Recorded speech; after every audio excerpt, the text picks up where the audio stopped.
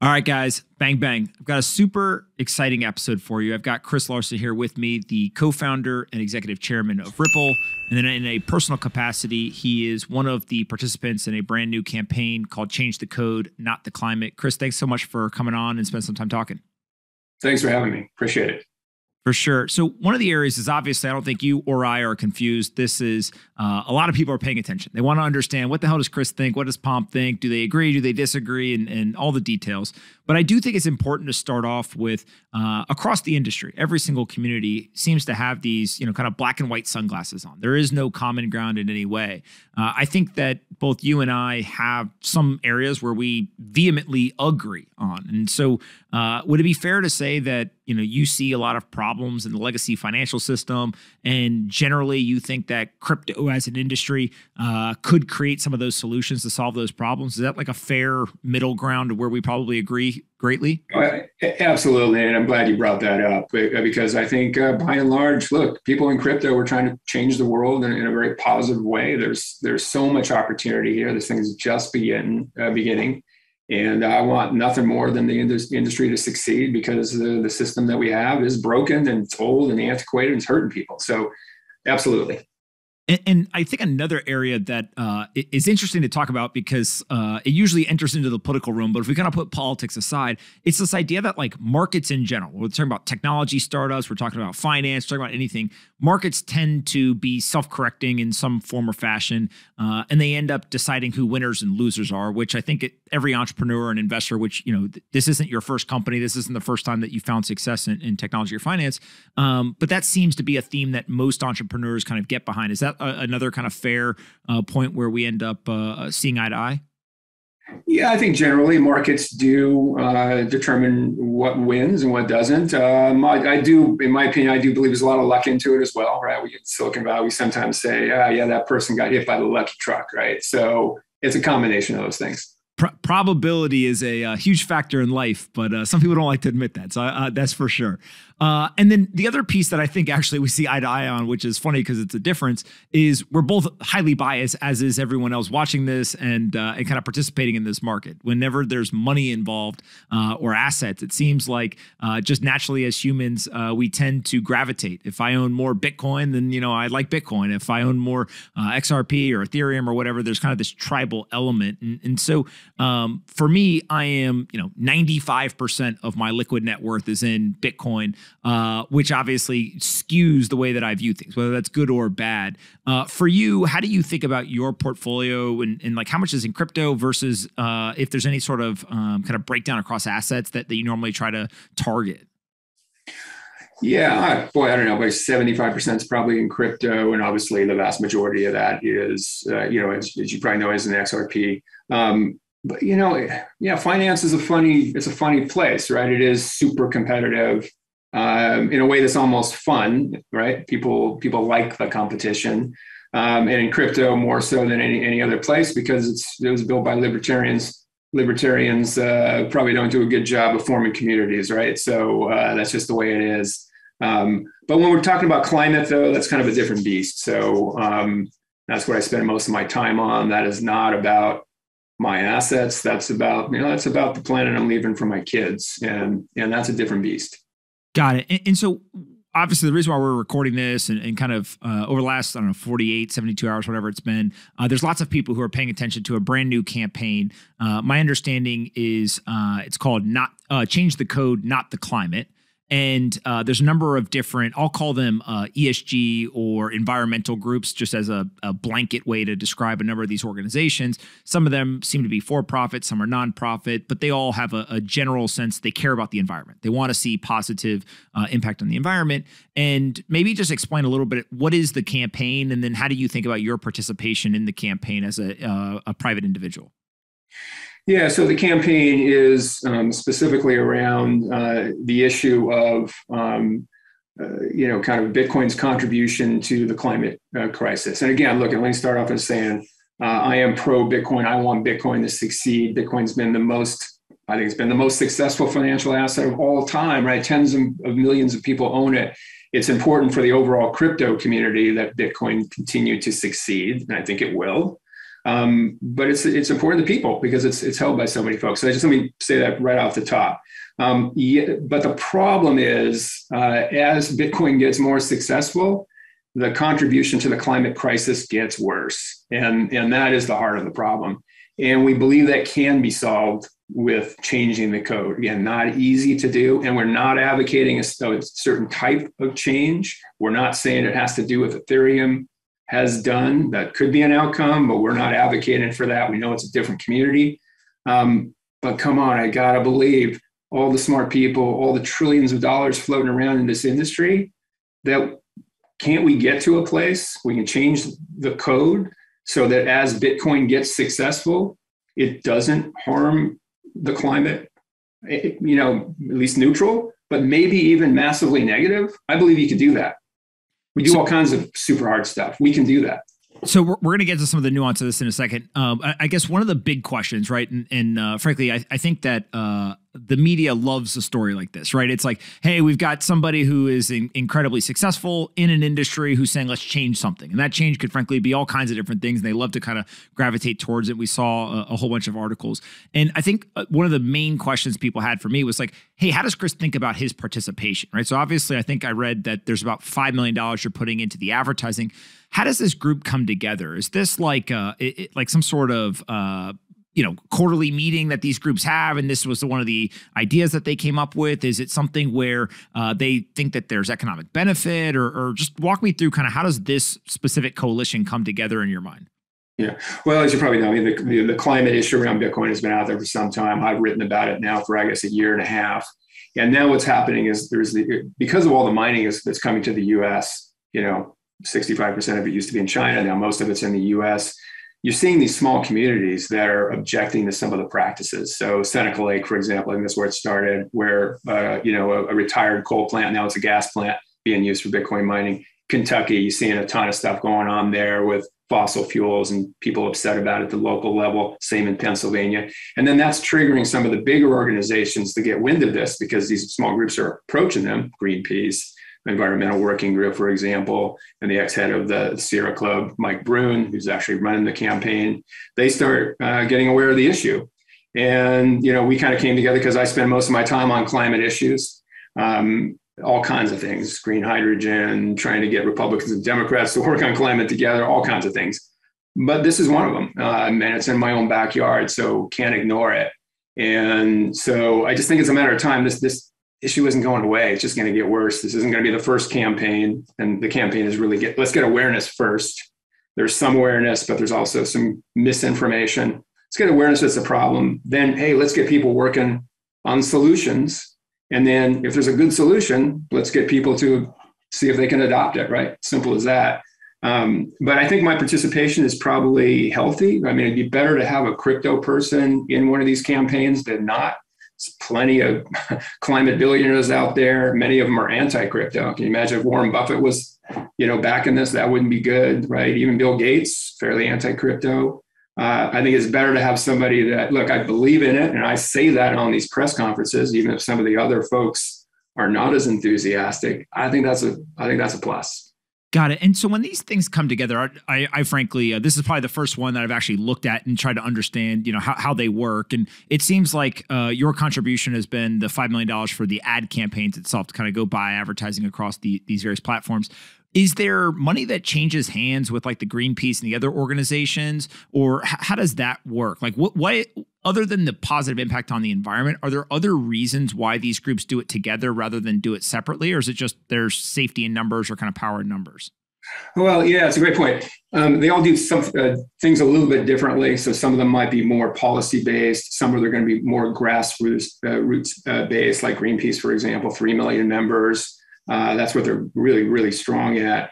A person like Mike Brune used to run the Sierra Club, just great at building coalitions. And by the way, that's coalitions like reaching out to owners of coal plants, right? People that run energy companies. This is not just, kind of monochromatic, environmentalists, right? You've got to get everybody together working on this. And that's a big part of this campaign too. We've got to reach out to the people that are deeply involved in Bitcoin and, look at it religiously even, right? That's going to be important. So this is not anti anything. This is about, hey, here's a problem.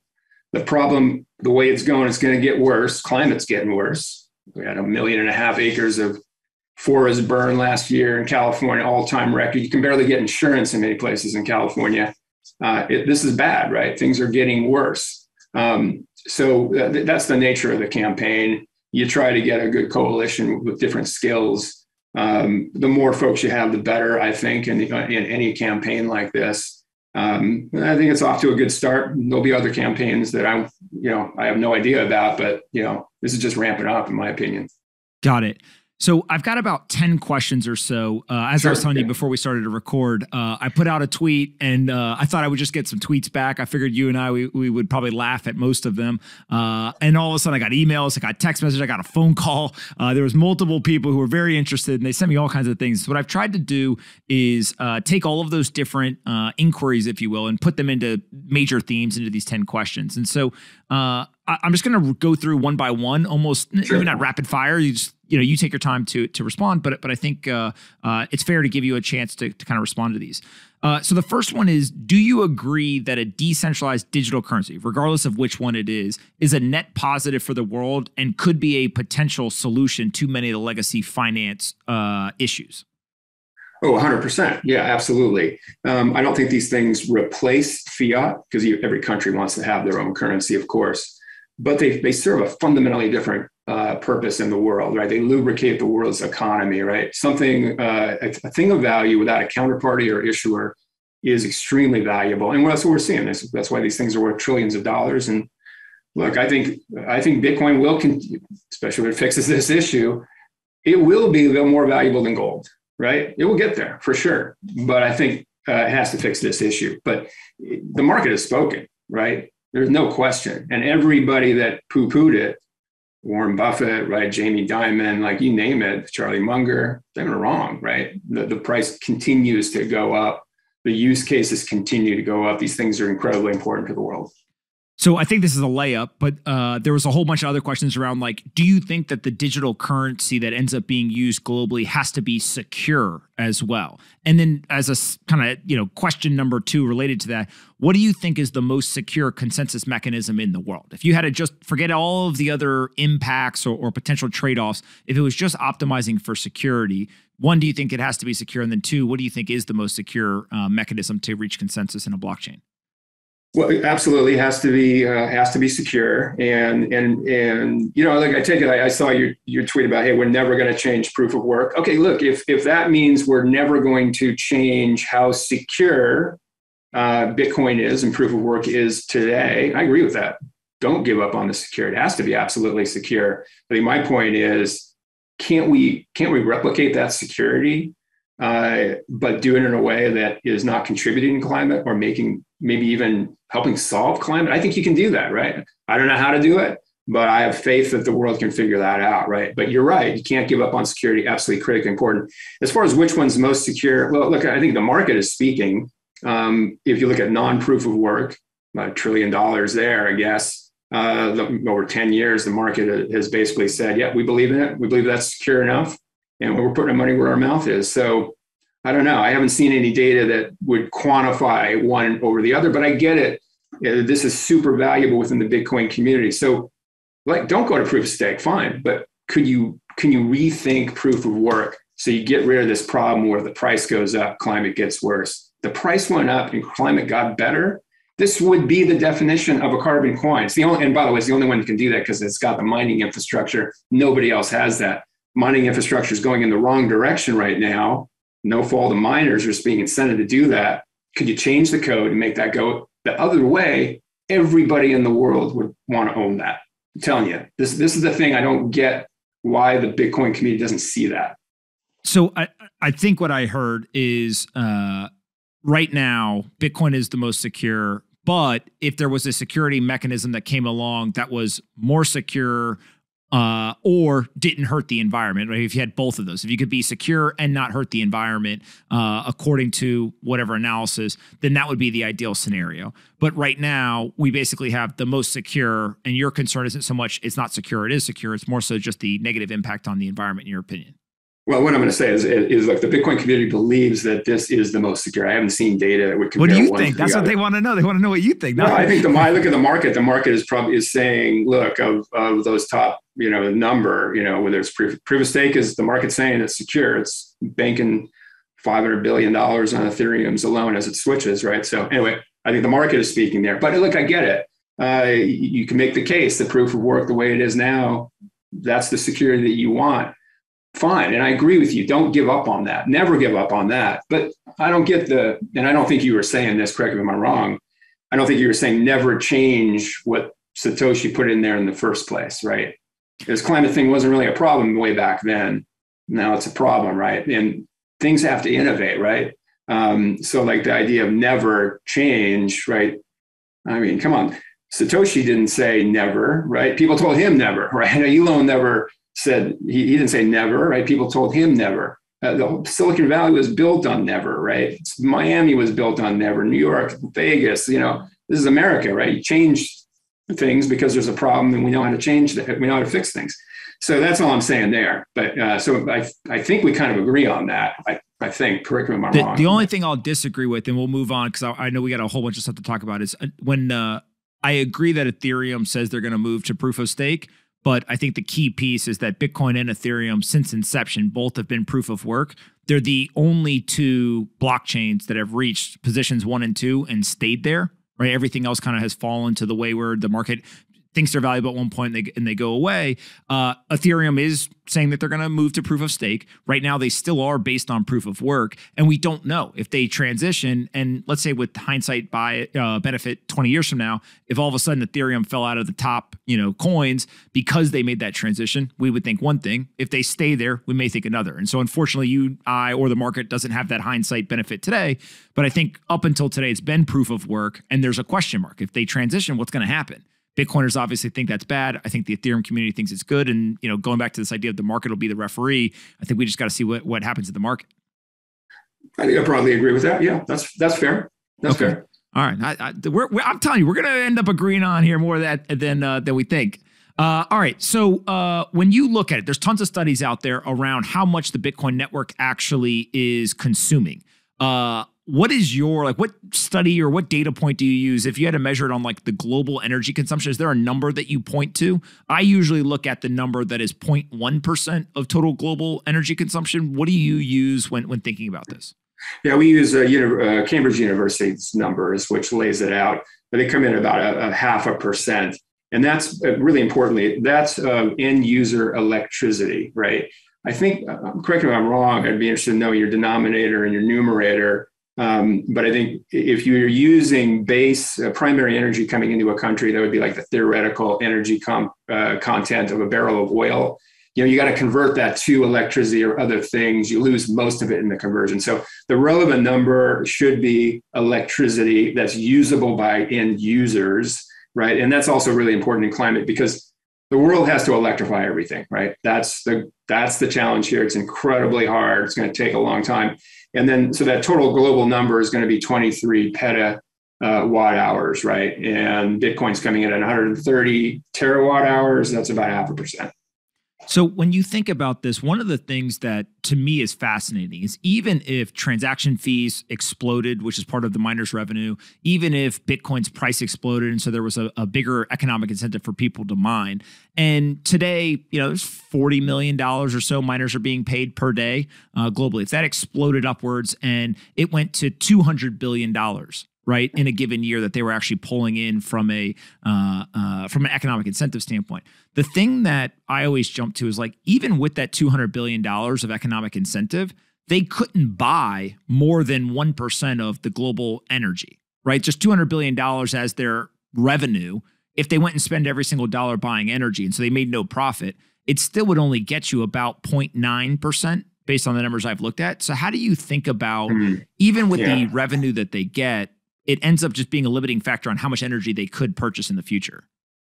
Well, I don't get where you're coming from with that. I mean, they could set up shop in Saudi Arabia and basically, be the number one customer, right? If the Saudis wanted to do that. Look, the big problem, that's a big number right now, 130 trillion watt hours, but that's up 10x in 5 years. That's the alarming part here, right? And why is that? It's because the price has gone up, right? You had two halvings in those 5 years, by the way. You go out another 5 years of that, you're going to be using more electricity than Japan, right? You're going to be at 1 petawatt hour. That's 4% of the world's end user electricity, right? That's a problem. That's a big problem. If you look at people fighting climate, you can't ignore that, right? And again, I would just say, like, if that happens, like that's in 5 years, where's climate in 5 years? It's going to be worse, right? Because we're way behind the curve here. There's just no way that companies and liquidity providers aren't going to be they're going to be picketed. They're going to be scared to death. It's going to be like what happened in Russia here, where all these, it's not just sanctions, but the companies move out. And that's going to be devastating to the growth of Bitcoin. That's what you hit that wall, right? So that's why change the code and change the proof of work. Don't go to proof of stake. Change the proof of work. Flip the equation there, right? You got that mining infrastructure nobody else has that. Imagine those things sucking carbon if they were incented to suck carbon out or maybe produce renewable energies. Now, like, I get it, right? Right now, you got a beautiful solution and you don't have to prove the work. The result proves the work, right? It's math. You got to figure out a different way if you're going to be counting CO2 sucked out or renewable energy pumped in for free to the grid. Imagine if you had that, right? But again, bottom line, if people can make money like they have been on Bitcoin and it's helping the climate, that's unstoppable. That's carbon coin. That's the mythical carbon coin right there. So to get to 4% energy consumption globally, it would cost about $800 billion. And the miners just don't have that money. I think that's where the Bitcoin community says, well, hold on a second. Like, even if fees spiked and Bitcoin went up 100x, they literally wouldn't have enough money to buy 4% of global energy. And so I think that when I look at this, the other key piece to this is that the legacy finance system, I think you and I both would agree on this, is pretty non-controversial. The more users, the more transactions, the more transaction volume, the more energy consumption. There's a very linear relationship, right? You need more ATMs, you need more banks, you need more data centers, all this type of stuff to support more users. With Bitcoin, one of the interesting things is that the layer one, a single line or a single transaction in that block could represent me sending you one Bitcoin, so two-party transaction, a single transaction, or it could represent billions of dollars of economic value and hundreds of transactions on the layer two, like in the Lightning Network. And so if we scale out the Lightning Network at the layer two, now all of a sudden, there is not a linear relationship. To support more users or more transactions, we don't actually need to consume more power. How do you think about that as one of the Bitcoiners' arguments in terms of why there isn't this linear relationship between more users and more energy consumption? Well, first of all, I disagree with your first calculation there. Look, if the prices, or if the energy use is up 10x, if it's 4%, yeah, you can buy that energy. You can afford it. It's proportional to what you're seeing today, right? It's the same equation. They're going to spend up to some profit margin, and that's the driver. As far as kind of if it's one transaction, look, you're still securing the network. There's still this race to solve that puzzle. And people are going to spend up until the point where they make a decent return. The thing is, like, yeah, you're right. The legacy systems use energy, but they need to be working, and many of them are, to reduce it as much as they can. And the only point here is, so does the Bitcoin protocol. And again, it's in the interest of the Bitcoin community to do that, right? And if you can invent a better form of proof of work, for example, that either gets to neutral or gets to negative, is the holy grail, right? Then do it, right? Why aren't we doing that? And that's the thing I don't get. The trillions of dollars in this industry, right? The billions of dollars the miners were. Why isn't there a crack team here that's supported by the Bitcoin Mining Association? That's all they're doing is they're working on a new breakthrough code base that would solve this problem. There's so much money, there's so much talent. We can do this, right? But I think why aren't we doing it? Yeah, I think the big thing is, so using your example, without any halvings, if there was still 900 Bitcoin per day coming in and price was up 10x, so the miner revenue was up 10x, it would still only be $146 billion. And so if miners went and spent every single dollar on energy, they still couldn't buy 1% of the global energy. So 10x increase in price, $146 billion of total miner revenue globally in a given year, they couldn't spend all $146 billion and buy 1%. And I think that's where one of the big questions is, maybe energy costs come down some way, but it's hard for me to see them getting their hands on $800 billion, spending 100% of it and buying 4% of the energy production. You're using a different denominator. You're using that primary incoming, theoretical energy in a barrel of oil, for example. The relevant number, in my opinion, should be Cambridge University number, which is the electricity use. That's, again, 23 petawatt hours, whatever it is. Also, by the way, if it goes up 10x, the price is probably more than that. You got a halving in there. But again, track record is 10x in 5 years. Continue that out. And look, I believe anybody who said price isn't going to continue to, I don't buy it. I think it will. Like, the track record is there. We have to assume the problem gets bigger and bigger and bigger and bigger. And they can't afford it because the money's there. So if we look, I think that the data you use, let's use your data. You said that the energy consumption's up 10x in the last 5 years, right? The price is up 4,373%. So as the price explodes upwards, if price only goes up 10x, the increase in energy consumption will be minuscule compared to the price increase, at least what we've seen over the last 5 years, if it repeats moving forward. So let's keep going, because I know there's other things here, and I don't think we're going to agree on everything, which is okay, right? But let's keep going. Fair enough. Yeah, fair enough. All right. So one of the big things that I saw people all day, pretty much on Twitter, when you guys announced the campaign, they were like, "Look, maybe Chris is right, maybe they're not. Who knows? But why don't they just fork the Bitcoin code and allow the market to decide?" What was the thought process in terms of running the campaign versus just going and forking the code, making any changes that you thought or the rest of the group thought would be applicable, and then allowing the market to decide what was valuable?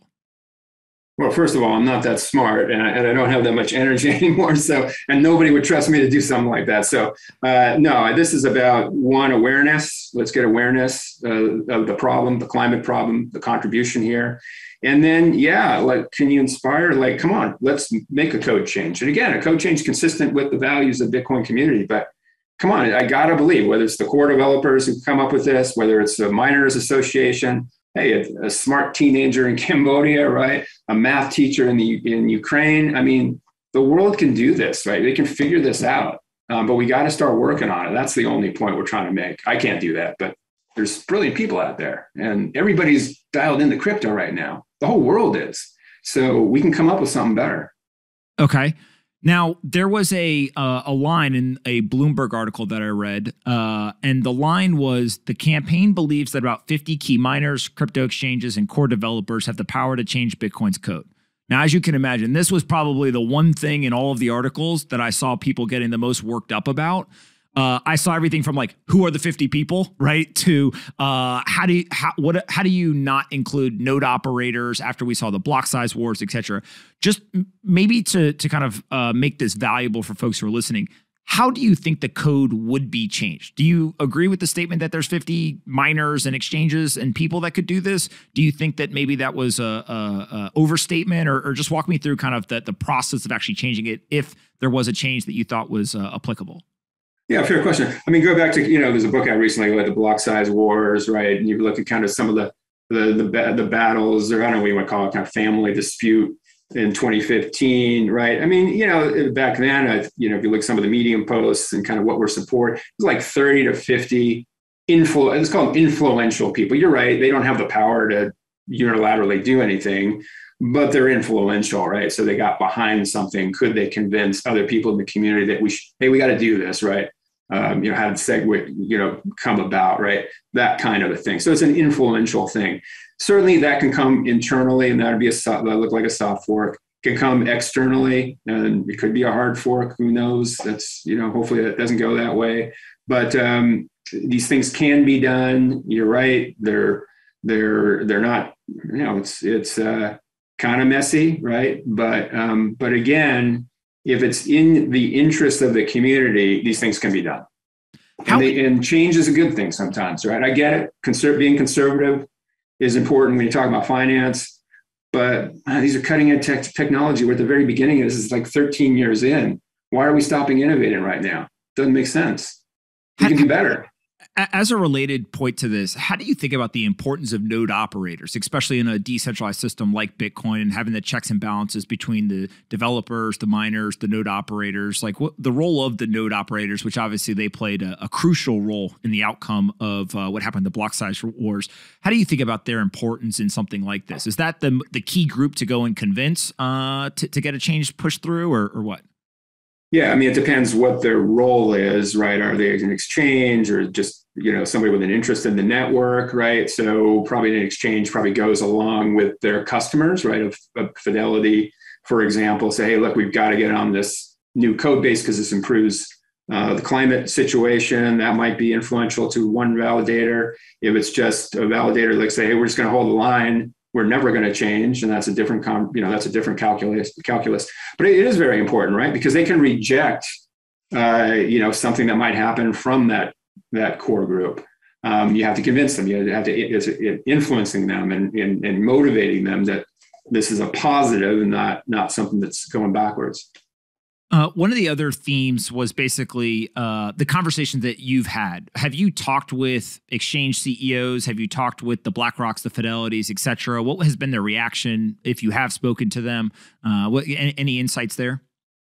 Yeah, I mean, I don't want to, actually name names. That wouldn't be appropriate. But we have spoken with a number of folks, including miners, and look, some miners are being really responsible. You look at Argo and Riot and Giffen, and they're doing the right thing with renewables. The problem is the code doesn't say anything about renewables, right? The code just says, in sense, cheap energy, right? If Saudi said we're getting into mining tomorrow, all those Texas, the mining going on in Texas move over to Saudi Arabia, and it'd be fossil fuels and it'd be super cheap, right? So, I mean, some people get it, right? And have said that. But I get it. This is a controversial thing. It's a big step. But look, we're in uncharted waters here with climate crisis, and we got to be fighting this thing on every single front, and it's one of the fronts. When you think about renewables, according to the EIA, I was looking this up before and I didn't know what this data point was, but renewables in the United States in 2020, they estimated that 12.6% of total U.S. energy consumption came from renewables and 19.8% of electricity generation came from renewables. So I think, if you get a 12 or a 19 on a test in school, you get an F, right? And obviously we're trying to move higher and higher on that. But the Bitcoin Mining Council, which is the only data that I've really seen where people have kind of opened kimono and said, hey, here's our energy mix. They report, the members of that about 66% of their energy consumption comes from renewables. So kind of 3x what the US does. How do you think about that in terms of those members saying we are using renewables? We aren't having kind of this negative impact compared to what maybe the standard is across the United States for energy consumption? I don't buy that number. I mean, look, the truth is you're seeing coal plants being repurposed in Kentucky, a lot of them, right? They're actually being incented. You're seeing waste coal being used in Pennsylvania. Jesus Christ. I mean, that's worse than regular coal. So yeah, there's a lot of bad stuff going on out there. I don't buy that renewable number. I actually moved from China. Looked like the renewables went down because you lost all the hydro, right? And again, the code does not say anything about using renewables. It says it incents cheapest energy, right? And look, fossil fuels, you'll always find cheap fossil fuels somewhere in the world. They're going to be lower cost than real. That's a problem.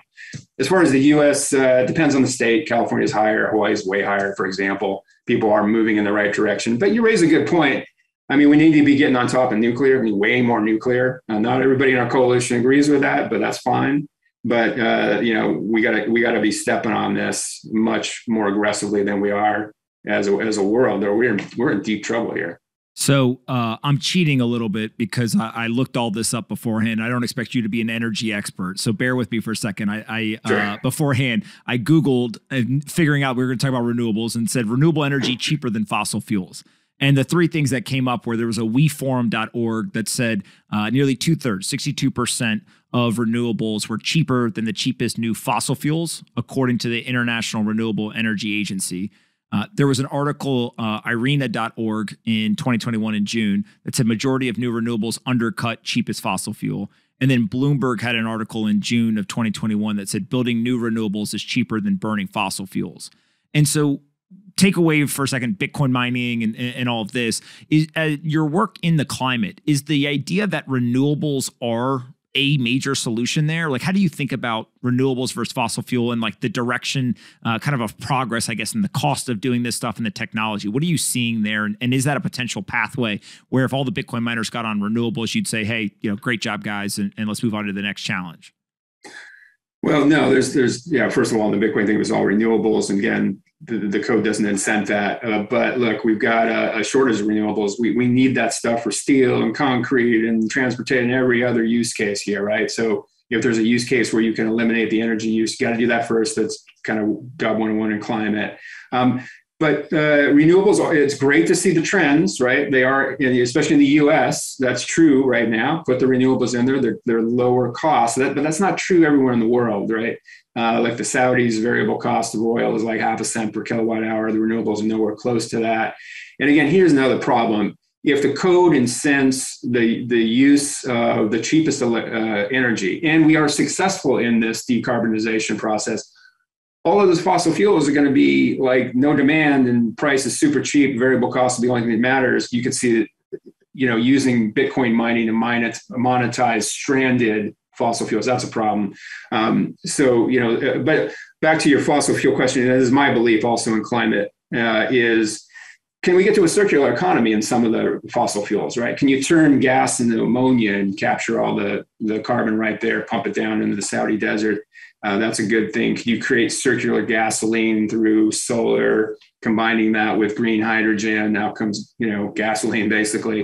We got to look at more of that kind of stuff. We can't be shy about that. And there's some controversy there. So I don't know if I'm agreeing with you there, but when you talk about renewables, fossil fuels can be renewable with CCS. I know that's controversial, but we got to be going down that path too, in my opinion. Just out of personal curiosity, what was your thoughts when you read ExxonMobil taking the flare gas and using that to mine Bitcoin with the partnership? I think it was Crusoe Energy, or maybe 2 or 3 months ago, ConocoPhillips. They admitted, hey, we're mining Bitcoin as well using some of these methods. Like, what's your general thought about these large energy producers in the United States mining Bitcoin, but not doing it from what I would consider kind of normal primary energy production, but rather using gas flare capture or something like that? Yeah, I think it's a problem, right? I mean, but one thing I think the flare gas, it's a relatively small, it looks like that's not as successful as some of the other things that are going on, like what Argo is doing, in Texas with renewables. That looks like much more successful. So I don't know, it's a little bit of a sidebar issue, I guess, but obviously flaring gas or venting gas, flaring is better than venting it, but better would be to have equipment installed that prevents both of those. That's probably the path forward. It's negative. You're producing carbon if you use either one of those. Got it. What percentage chance do you assign to the code actually getting changed? That was like one of the things was like a bunch of people were just asking me like, does Chris think he'll actually be successful? So like maybe like, is there a percentage or a probability that you say, hey, I think this campaign could actually drive change? Well, I guess it's a timeline, right? I mean, this will be years, right? So first of all, it's the awareness. Second of all, is can you get people inspired to take a crack at maybe improving proof of work? Again, I think that's the better process here, right? Can you get it to be negative? Well, that's the holy grail. It's years, But look, what I know though is this is an unsustainable path. Climate's getting worse, and Bitcoin, because it's so successful, is going to be contributing more. There's a breaking point here. Right. Just think how bad climate could get it. People start, look at millions of people start dying, and look, there's the climate refugee problem is already bad. Like this could get really bad, and there will be no tolerance for anything that contributes to it from corporate America, from Wall Street, because people are going to be so up in arms. This is the biggest risk for Bitcoin to get straight, and that is fixed with a code change. When you see things like the US dollar, one of the memes in the Bitcoin community is, they take a picture of like the military industrial complex going down ocean. And they're like, look at how bad this is for the environment in terms of protecting US dollar hegemony or whatever the meme of the day is.